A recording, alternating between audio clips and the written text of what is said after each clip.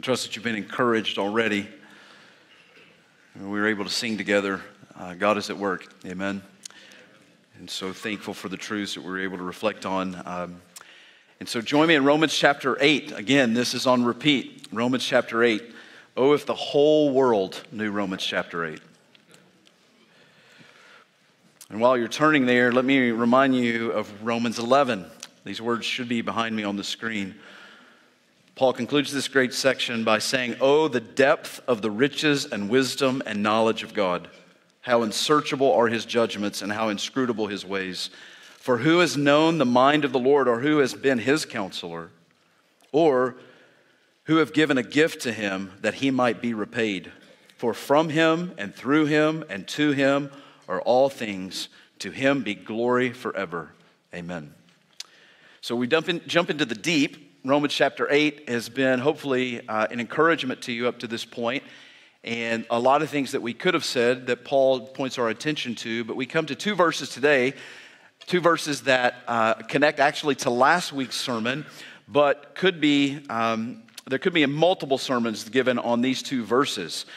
And so I want us to look at verses 29 and 30 and then carefully wade through some of the most complex and even elevated thoughts about our God in all of the Bible. And so Paul writes this in verse 29 of chapter 8. He said, "For those whom he foreknew, he also predestined to be conformed to the image of his Son, in order that he might be the firstborn among many brothers. And those whom he predestined, he also called. And those whom he called, he also justified. And those whom he justified, he also glorified." This is God's word. And so when you think about Paul's theology and logic, and one of the things that we talked again about last week is that you cannot dislodge one or two or even three verses from its greater context, because that can get us in trouble, right?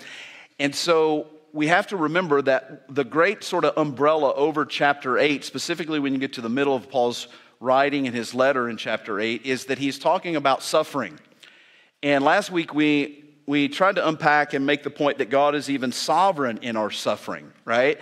And that nothing comes from the hand of God or through the hand of God that isn't for his glory and for our good. As a matter of fact, verse 29, we talked about how in 29 there is a link of which Paul is arguing that everything is working together for our good, right? And so this link is that this is working together for our good. And what is the ultimate good that Paul has in mind? Let me draw your attention in way of reminder to what he says. He says, in order that he might be the firstborn among many brothers. We talked about the preeminence of Christ. But then earlier, right before that, he says, to be conformed to the image of his Son. That God has in mind our holiness, our growth, our spiritual maturity. And so all of these things come to the conclusion that God is sovereign in our suffering for his glory and for our ultimate good. So the main point, or one of the points last week, was God is sovereign in our suffering. But now in 29, the connection to verse 30, we have to also understand that Paul is saying that God is sovereign in our salvation. Now, before we get into the nuances in the letter, the words and some of the disagreements, let me just ask if we're all agreed to this point. Thank God that because of his grace, we are Christians. All right, we've found common ground. Amen. That's the end of the sermon. Or no, just kidding. No. And so, but we have to see this. We have to see not only is God sovereign in our suffering, where do we lay our head at night? Where do we rest? God's in control. But we have to drill down a little bit deeper, right? We have to go where Paul goes. And Paul says that he foreknows us in 28. He's also predestined us. But then in verse 30, it's what's called the golden chain of salvation. There's an order to this. And look at what he says again. And those whom he predestined, he also called. And those whom he called, he also justified. And those whom he justified, he also glorified. And so there's this link, this golden chain that Paul lays before his readers to help take us into the mind and work of God. What is God doing in this great work of redemption and salvation? And it is right to say that God is sovereign in our salvation. This is the ground in which we stand, both in suffering and in thinking about what God has done to secure us. And one of the things that I want you to see, or want to help you see, is that in this text, and even all the way through the next few chapters, Paul is beginning to help us understand when you trace your salvation, where do you go? What do you attribute your story of now being a Christian to? What is the ground floor, if you will? And one of the things that we see is that our salvation is attributed, hear me, to His divine initiative. His divine initiative. So the motive of this saving act, though, alone, I would argue, is to His grace and His love. Here we get a glimpse into the mind and work of God in saving His people and securing us to the end. So you may think of it this way, because this whole chapter, when we first looked at chapter 8, sort of big contextual thing here. Remember, Paul starts with there's no condemnation. Remember that? At the very opening, look at it. He says, therefore, in verse 1, there is now no condemnation for those who are in Christ Jesus, right? So no condemnation. In Christ, all the fury and wrath of God has been poured out on the Son of God so that the people of God go free. That's really good news. So there is no condemnation. Praise God. We don't have to operate or live in fear. God has freed us because He's punished His Son in our place. So there's no condemnation. But then he moves into, remember, no alienation. Remember that theology of adoption? That we go from the courtroom to the family room, that in Christ I am welcomed to the family of God. There is no alienation. I'm no longer on the outside looking in. Like, I am comfortable and at home with God's people. How is that? Is it because something I did? No, because God in His grace has made me safe and secure in the family room. And it's a beautiful place. So there's no alienation. And then he ends, verses 31 through the end of 8, there's no, what? Separation, right? That there is no separation because of the work of God's grace in my life. So he goes from no condemnation, no alienation, to no separation. Well, what is the basis of that? I would argue that right here in this section, this grand, glorious section of the mind of God at work in redeeming and saving people, is that God does this. And what God does, He does perfectly. You can rest your head on this fact, is that when God saves, He saves completely and He saves perfectly. That's what Paul is trying to, in this sort of order, this spiritual order of what God is doing, he's trying to not create division in the church. Oh, I'm going to probably preach a lot today, all right?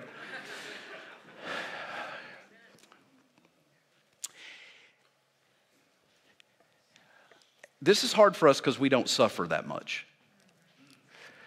Most Westerners like to argue they're either Wesleyans or they're Whitfield, right? This is church history, right? And I told someone before, I actually think that this sort of disagreements and nuance in the church is actually God's sovereignty in helping all of us. But I'm off on a rabbit trail already. So my point is, I think we struggle with God's sovereignty because we actually don't suffer that much. When you go to people who are actually enduring suffering, the weird debates that we get into because we're so academic and we like, it actually isn't there that much. Let me just remind you, the reason that Paul is elevating the work of God is because he knows that real suffering is a reality for God's people. And he needs us to know that there is somewhere we can stand on that we don't have to waver. That when sea billows crash on a sorrows of sea, like the sea billows keep coming, right? Where do you rest? So how do we go from no condemnation to no alienation, no separation? How do we endure intense suffering? I would suggest to you that we must agree with Paul. We must stand unwaveringly on the sovereignty of God in our salvation. That these realities, these words that we read, like everybody wants to do a word study, which is good, but they're linked. These things are on the basis of His initiative, His choice, His call, His declaration, His preservation of our souls. This section, again, is not supposed to be divisive in the church, but formative. This section is not meant to create doubt or distress, but confidence and gratitude. Amen? So when you think about the grace of God taught through all of the Bible, specifically Romans 9 through 11, it is to inspire worship and pure amazement of grace. And here we see in this, in the very language itself, if we're going to be careful, good Bible students, is that God is the subject and the verbs, the actions, are attributed to the subject of the sentence. This is pretty simple English. So we need to think about the pronouns, we need to think about the verbs, and we need to be amazed that God does this. One of the ways you should think about your salvation, your story, is that God is the active causation and we are the passive recipients. We are the recipients of grace and mercy. And so when I say that God is sovereign in salvation, what I'm trying to articulate is this: God works the miracle of salvation. We are the recipients of amazing grace. He lavishes it on us. God is sovereign in this. The intention, purpose, and prior act of God are primary in this passage. So throughout the Bible, though, before we deal with the text, Christians are described with terms such as chosen, elect, loved, beloved, and even sheep. I was rereading John 10 this morning. And all of these terms are purposeful, and they should inform your view of salvation. These terms are not just arbitrary. They're not just thrown out there. They are defined and explained, and it will serve us well to think what the text actually means. Both what's explicit and implicit by these concepts will go a long way in helping us think about what God's sovereignty is in salvation. So let me walk through this golden chain in a short time and try to help you think about what this chain, the links are. He uses the term foreknowledge actually twice. In verse 29, for those whom he foreknew, right, he also predestined. I find it interesting that in verse 29, the order repeats itself in verse 30. It's almost as if foreknowledge and predestination are linked almost as a measure of Paul lifting this out of the text and saying, okay, these two things are linked inseparably, but let me amplify this because it's actually repeated, right? So notice in verse 29, for those whom he foreknew, he also predestined. We've already got the purpose. But then we come to verse 30. And those whom he predestined, he also called, right? He also called. And those whom he called, he also justified. And those whom he justified, he also glorified. So when you think about foreknowledge, this word, a good simple definition is to know beforehand. To know beforehand. Now, let me just ask a question that most of us should agree on if you're a Christian. Do you believe that God is all-knowing? Okay, this is a foundational, elementary principle of being a Christian, that God is omniscient. God knows it all. Here's the fact. God does not learn anything. God doesn't learn anything. There is nothing that he learns. He knows all things exhaustively. And what Paul, again, is doing in this idea of foreknowledge tied to predestination is he's trying to help us understand. And this is the hard part, right? This is the finite trying to get into the infinite, but it's purposeful. Like, we shouldn't be afraid of that. Like, we shouldn't be embarrassed about this conversation. But the point is that God is trying to pull back the sort of the power and the beauty of the attributes of God and saying, no, God is omniscient. He is all-knowing. He does not learn. He is not like us. He knows all the possibilities, but he also knows what will happen. God, there's nothing that he learns. He knows everything exhaustively. Paul's pushing us in this idea, in this concept of salvation, even into the mind of God, and this is important. That the order of how things work in salvation is attributed in some ways, to the all-knowing part and attribute of who God is. He knows all things and all possibilities. He actually does know who will choose him. But here's the thing. Here's where some of the differences begin to unfold.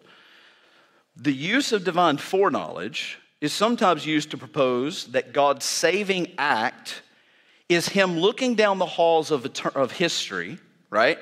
That he's looking down the halls of history who will first choose him, and then he responds to that self-determination. Right? That's one view. That God is looking down the halls of history and he's going to graciously then set his affections on the one who will choose him positively.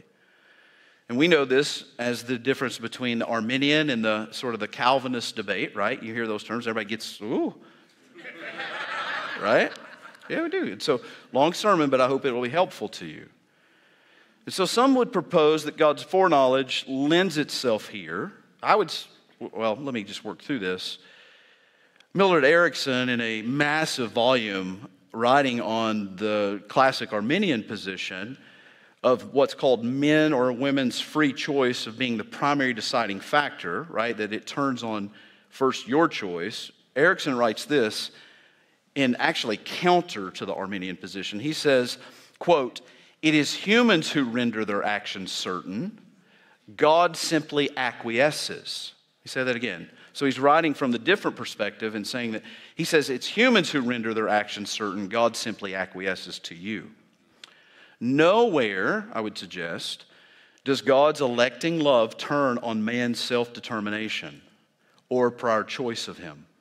The Bible always attributes salvation to God's prior choice of us, and that our choosing is based upon God's sovereign grace and divine love. Ephesians chapter 1 and 2. So there's differences here, admittedly.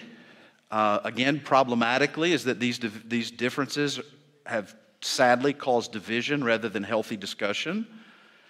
I would say, I say I land where Paul does, Ephesians 1 and 2. What is the motive by which God does this? Nowhere can you clearly gain textual support that God is responding first to my choice. What you can see repeatedly, and I would suggest go home and read Ephesians 1 and 2, is that what is the ground floor of this? God takes his initiative based upon his divine love and his divine grace over and over and over again. So a good question to ask yourself is, how far back do you trace your conversion?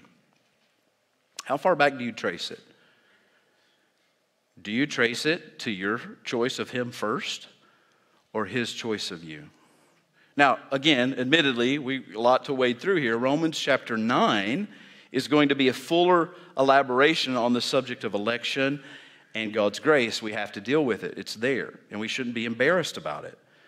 But even the word foreknowledge in Romans 8, verses 29 and 30, this word could be rendered foreloved. And this is important, especially when you consider the Old Testament background of this word, in which the Septuagint uses. That's the Greek translation of the Hebrew in regards to the Old Testament. But one of the things that you find over and over, not just one text proofing thing, but over and over and over in multiple places, you find the background is that that word actually goes beyond simple awareness to what's going on. That word actually captures the idea of intimacy and action on the part of Yahweh. It's linked to him setting his covenant love on his people. On him knowing, when the term knowing is used in this setting and in multiple places in the Old Testament, it is God's knowing, it's his foreloving, it's his affections towards his people. Amos chapter 3, verse 2 is a literal use of this. Just give you some references. Exodus chapter 33, verse 17, and even in Genesis 18:19. It's God going beyond just his omniscience to his active love towards people. This is why this chain of predestination and calling actually should inform our view of foreknowledge. You can't separate this chain. And I would suggest that foreknowledge is more than awareness on God's part of what might happen. It is actually linked to what actually he decrees to happen, especially in his saving purposes. So Millard Erickson, again, writing on this particular text, says to suggest that foreknowledge here means nothing more than previous knowledge or acquaintance is to virtually deprive these verses of any real meaning. Foreknowledge carries with it the idea of a favorable disposition or selection as well as advanced knowledge. There's an interesting verse in 1 Corinthians chapter 8, verse 3, where Paul writes this to the church at Corinth. He says, if anyone loves God, he has been known by God. Been known by God. So what is the grounds by which you love him? So if you read that verse, if anyone loves God, Paul says to the church, he has been known by God. Reading again John 10 this morning, the sheep hear his voice. If you follow that logic, he doesn't lose any of his sheep. John 10 is so helpful and informative on this. And so we have the idea of foreknowledge, which I would suggest to you goes beyond just his omniscience to his actually his actually calling and working these things out. And then we have the term predestination. Let's move pretty quickly here. The next term is predestined. Simple is that it could be, or rightly explained as chosen beforehand. That's a simple thing. Now, here's where it gets very shocking. And this, again, is a debate, but let me walk through it because I hope this does generate conversation. And I do know that some, again, this has gone to gnashing of teeth or confusion. I get it.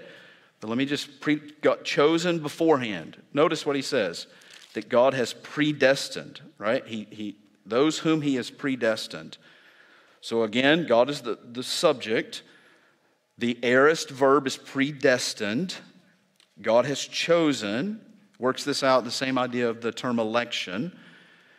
But I would suggest in this one, it opens up a category of that he's in salvation. We see the term election positively to Christ, saved. And even in damnation, the concept of reprobation. This is where you could consider it this way. God chooses positively for someone to be saved. It also must be true that he chooses negatively for someone to be damned. Now, this is what is expressed in chapter 9, and we'll have to save that for later. But let me say here, when you think about this idea of what's happening, we actually see the glory of God in choosing to save anyone. So before we get bogged down in the negative side of this or the positive side of this, let me remind you that no one, because the debate of human free choice comes up quickly on this, and it is a difficult one. But what I think gets lost in that is that we have to remember that no one deserves his grace. And I think that should be helpful. Like, a lot of the arguments on both sides actually can forget that no one deserves his grace. And again, that's hard for us. This is very difficult. By the way, this doesn't make, this position or my position doesn't make Paul a fatalist. Before I came up here, just a little side note, you want to know what I was praying? Because I knew this was going to probably generate some conversation. Who knows how it might respond. Here's what I was praying. Let me find it. 2 Corinthians, you can just listen. I'll get there. This is what I was praying. This position of predestination did not make Paul a fatalist, and it shouldn't make you or me. Paul says at the end of 2 Corinthians 5, we implore you on behalf of Christ, be reconciled to God. Did you hear what he said? We implore you on behalf of Christ, be reconciled to God. I don't think Paul's theology in the idea of predestination or election led him to being cold and calloused. No, I think you find an urgency in Paul that Paul didn't know who would be saved, but he was definitely a very passionate evangelist. So I was praying that before I came up because I knew this was going to be difficult, right? But here's the thing when you think about predestination. So when you put predestination and divine foreknowledge together, here's a simple thing to consider. They do not equal man's self-determination as the grounds of his salvation, but rather God's sovereign will and act. Here's my definition of predestination. Predestination is God's sovereign work toward the direction of his intended aim or sovereign will. It's his work towards his will. I urge you, so in this, as emotions begin to flare, I urge you to consider or keep in mind both the gracious side of God in saving anyone and the just side of God in condemning anyone.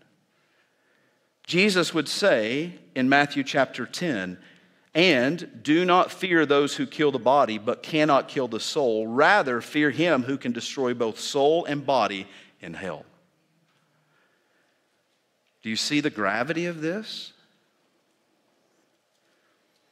I think it should cause great humility, not great division. God is at work. Foreknew, predestined, he called. We've already dealt with this, so a little bit quicker here. The next part of the chain is those whom he predestined, those whom he called. You see, the call here, if you think through it carefully, is actually a call that works. Now, I do believe the Bible teaches that there is a general call, right? That we are to be sharing the gospel, right? Even Spurgeon would say about the division between human sovereignty and divine election, Spurgeon, to put it in Spurgeon language, he's like, we don't know who the elect are. God did not paint a yellow stripe up their back, so we share the gospel indiscriminately. We don't go around pulling people's shirts up to see who has the yellow stripe. I think that's helpful. But here, this call, let me just say it, this call in Paul's theology here, it works. It works. It's a treasuring. It is a divine call. And here I would suggest to you, there are no potential salvations or dropouts. It is a fixed and certain call. It is a summons that powerfully works to raise the dead. It works. And what this is showing us is that the call of God works to secure us. We see this. And then the next term, justified, right? Notice, not only do we see that this chain reaction, those whom he calls, he also justifies them. Simply here is that we are declared righteous, not on our merit. We are declared righteous based upon his sovereign act by faith.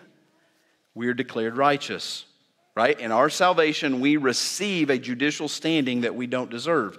Here, the guilty are being credited with a righteousness that's not their own. And then the last term is that then we're glorified. Notice. So we see foreknowledge, we see predestination, we see calling, and then we see justification. And then notice what some call the grandest, most beautiful part of this chain. And notice what he says, and those whom he justified, he also glorified. Now, some of my English folks in the room, glorification, the doctrine of glorification is when? When's it supposed to be? Later. Now think about this for just a moment. The doctrine of glorification is the new heavens, new earth, the resurrected body, everything that we're waiting for. But do you notice anything wrong with the English?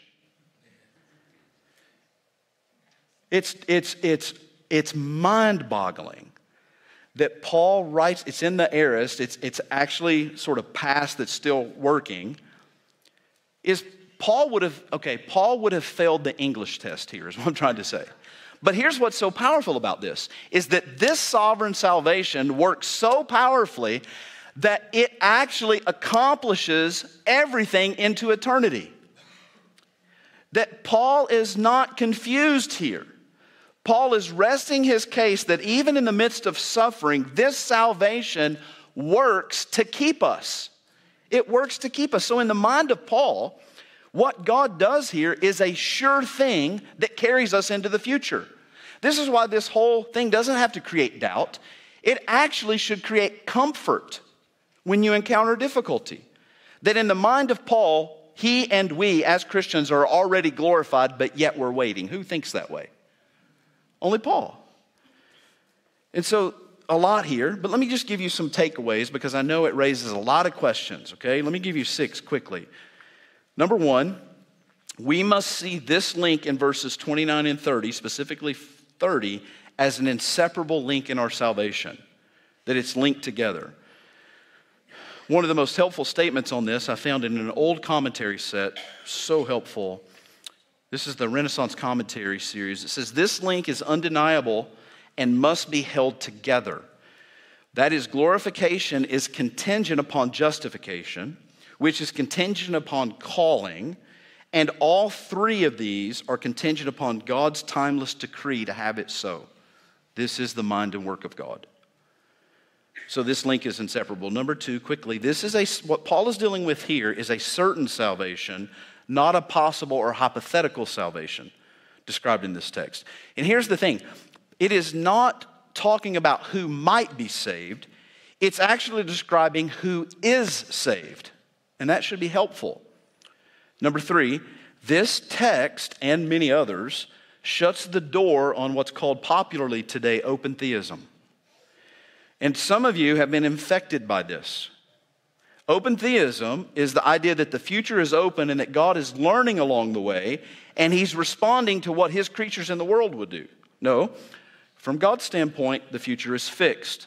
God is active in unfolding his plans in the world and in our lives. Your view of God matters here. So open theism, and there's a lot of other things here, but that's one that I would suggest that you consider. Number 4, God's sovereignty and salvation does not, please hear me, nor should it promote pride, but deep humility. Deep humility. When you think about this chain and order of salvation. To fight and argue and become divisive is not a help. A good friend of mine told me on this conversation years ago, he said, Jamie, your theology should humble you. It shouldn't make you arrogant. And so I'm trying to live by that. As a matter of fact, if you believe in God's sovereignty, why would we want to fight? Food for thought. Number 5. It is true, here it is, that this does create a supposed tension between, right, human responsibility and divine sovereignty. I get it. I do. When you hear that your salvation was something God planned, God accomplished, and God applied, it raises the question about my choice, right? And what does it exactly mean to be free? Or, as some have coined, what's free will, right? So I get it.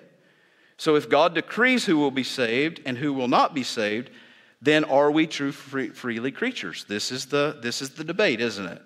And there are two major views. You've got the Augustinian, Reformed, Calvinist side. You've got the Whitefield side, George Whitefield. You've got the Arminian, Pelagian view, semi-Pelagian. You've got the Wesley side, right? There's differences here. But let me just say, even as these are difficult conversations, that these are apparent contradictions, right? Man's responsibility and divine sovereignty, but they're not real contradictions. In other words, it is super complex. Let's just grant it. Some of you may be brand new believers and you're thinking, what in the world?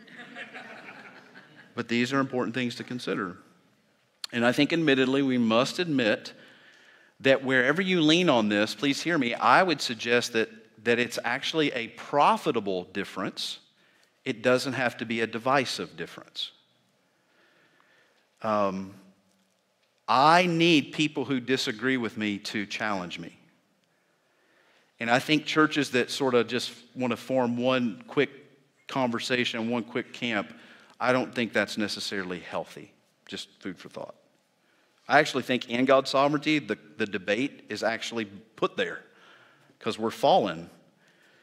I don't have it all worked out. I will agree with you that this is the whole idea here is a difficult one. In other words, it is super complex to reconcile this. It is hard. But I think that the hard work here is reasonable and that there are explanations. I would also suggest, as many have, is that even though there may seem to be contradictions, they're not. They're actually mysteries. And I think that it was helpful for me this week, just didn't know when this was coming. It's like, okay, the Bible isn't contradicting itself. It is complex, but there aren't contradictions here. There are divine mysteries. And all of us in our dogmatism need to remember that. We need to remember that. And I think that can help us. A major takeaway, though, here's the last one. A major takeaway from these two verses, verses 29 and 30, and I think this is important because we get back to Paul's argument. Why is it here? Instead of the debate. Why is it here? I suggest that it's here for our security and assurance. I think the major takeaway from these two verses in context is the believer's security. The truth of God's sovereignty and salvation is the foundation of our assurance, not a denomination or one book that's been written, but that God saves us. And when you encounter difficulty, we need to know underneath our feet what holds us fast. What holds us fast? I'm not strong enough on my own. You see, the reason that our confidence is not dashed upon the rocks of sorrow is because God's salvation is sure and fixed. God saves perfectly and eternally, and we can move forward with confidence. We don't have to doubt His power to save us and take us all the way home. So here's a couple points of application. When you fear, you don't have to. When sorrows come your way, trust the one who has saved you. When doubt comes, remember the work of Jesus and the change that he has wrought in your life. Trust the one who has saved you. So don't be paralyzed by cultural shifts or pressures. Steady on towards your forever home and trust the one who has saved you. At the end of Jude, let me just share with you, again, reading this morning, the end of Jude. Turn there. I think it would be helpful as we come to a conclusion this morning. This little letter, powerful doxology at the end. Because I know that some of you are enduring difficulty and you're not really interested in the debate, right? You're like, can you just tell me something that I'm really not interested in that point number 4 and 5. But can you actually tell me something that would help me? Because my marriage is falling apart. My kids are wayward. I'm struggling. Can you tell me something that the Bible actually says to help me? Jude does. Look at verse 24 and 25. Now to him, see this, who is able to keep you from stumbling. Who's the keeping attributed to? When you feel right now that your faith, you're like, where is it? I couldn't sing this morning. I'm angry right now. I don't know how this is going to work out tomorrow.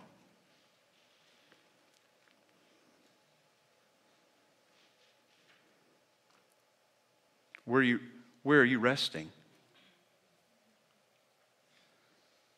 Now to him who is able to keep you, dear friend.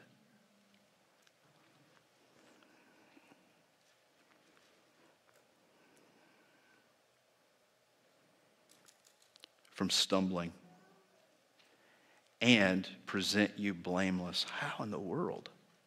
Do you feel that? I know at times I don't. To present you blameless before the presence of his glory. Now notice, with great joy. And then notice the end of this doxology.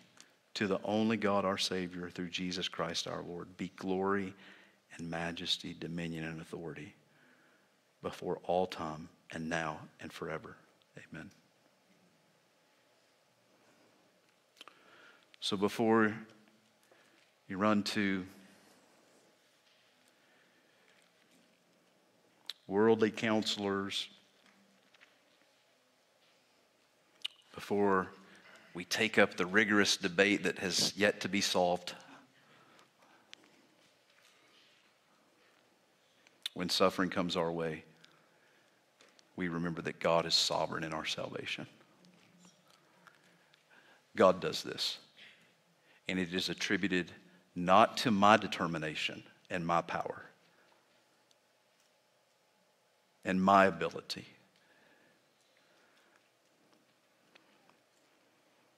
And my strength and my education and the list goes on and on and on. But no, God in his grace.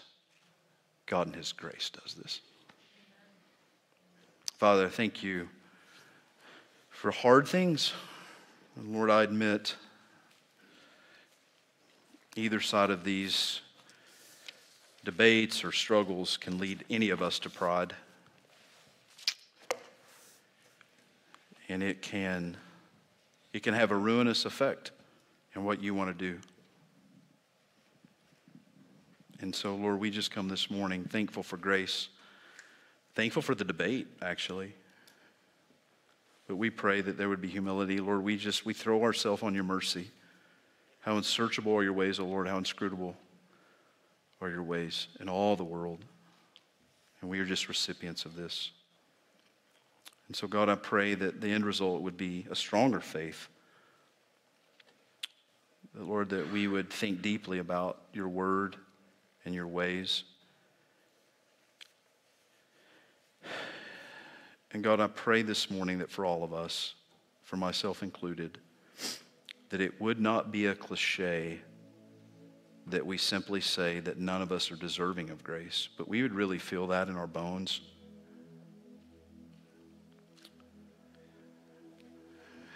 God, that you would help us to know that we deserve justice. We deserve wrath. Our sin deserves punishment. But yet, because of Jesus, we get grace. And so we celebrate that. We celebrate that together this morning.